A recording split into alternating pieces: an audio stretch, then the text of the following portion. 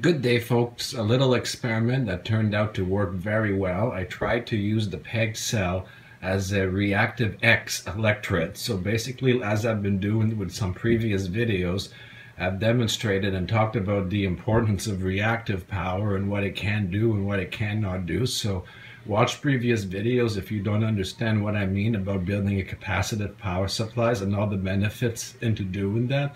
So I figured, hey, since this is an electret, it's got capacitive properties and it's self-regaging, it would be good for a reactive power supply so it could drop my current, because we always need a trigger, folks. There's no free lunch, but we need a little bit of real power to maintain our dipoles and run our switches and that sort of thing. But apart from that, the whole point is to use as less real power as possible without introducing so much resistance and heat. So the reactive power supplies is a good solution to bring the current down without wasting it all in resistance and heat.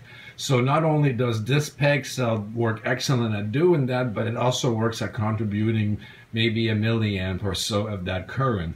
So it contributes as well and limits our current input to a workable levels that we want. So what I did is, this is basically just driving a regular AC to DC 12 volt power supply.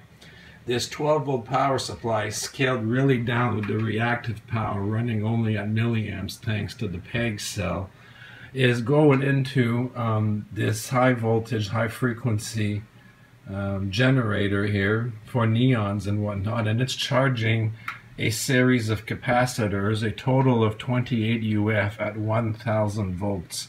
When it reaches the 1000 volts level, it triggers this 1000 volt gas charge discharge tube that energizes the high voltage side of a microwave transformer. So we're dumping, what's unusual and different here, in my previous videos I would dump, the high current, low voltage, the high voltage, low current into the capacitor and get the amps that way. What I'm doing here is I'm getting still the amps, but charging it really, really quick at high frequency, high voltage, so I could discharge the high current, high voltage amp discharge on the high voltage side, so that I get a much lower but higher current output secondary side, about 100 volts. So that 100 volts right now goes to the output of a charger. But to show you the demonstration, I got a large capacitor to drive a motor to show you. My point is how it's very nice to be able to use very low current drives to be able to generate high current pulses with the help of transformers and capacitors. But I'm kind of doing like the Tesla thing, but in reverse, It's really, really effective in reverse as well if you know what you're doing. So on top of that, during the discharge spike, I take the inductive kickback with the reverse diode and send this into the high voltage side of which would be the primary high voltage side of another AC transformer, and I scale, because it's a really big spike at 1000 volts. You could just imagine, when you do a couple volts, you get like 24. So this is a big, big spike, but still an inductive kickback.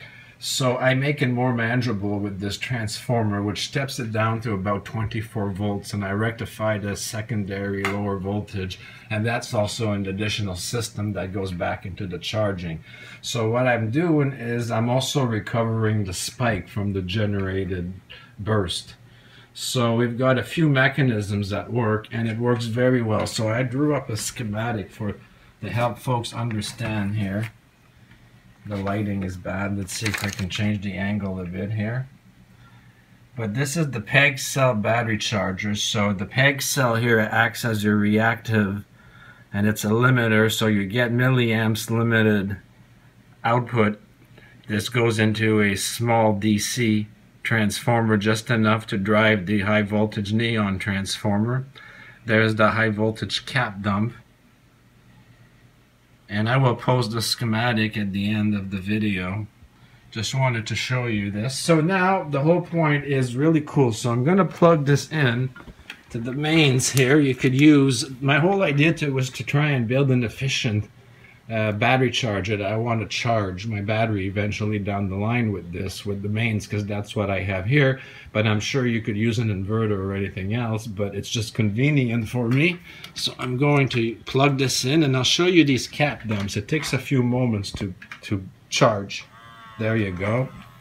Let's see, right away the motor spins.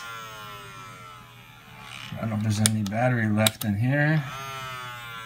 So we get really high current bursts when it does kick in, 81 milliamps, because these are serious discharges, but this is smoothing out a big capacitor. But I'm just showing you what little, and this is what's going on here.